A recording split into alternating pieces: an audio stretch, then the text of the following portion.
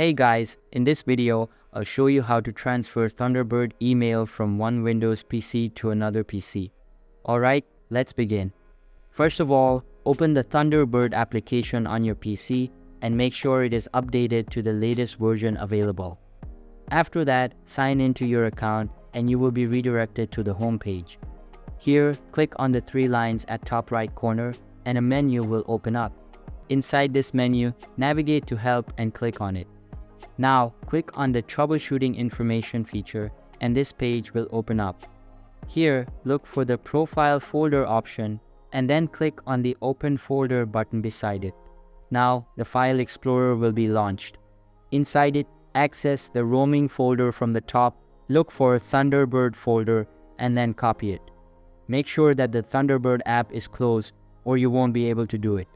After that, place the folder into the shared folder or upload it onto the cloud your friend also has access of. Once done, switch over to your friend's PC and open the Thunderbird application.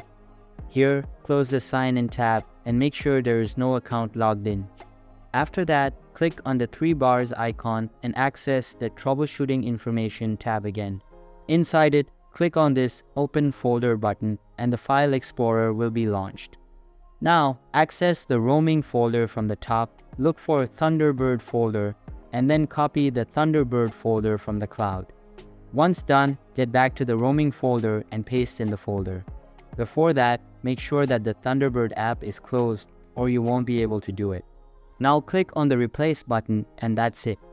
Your friend now just needs to sign in and the emails will appear in his inbox.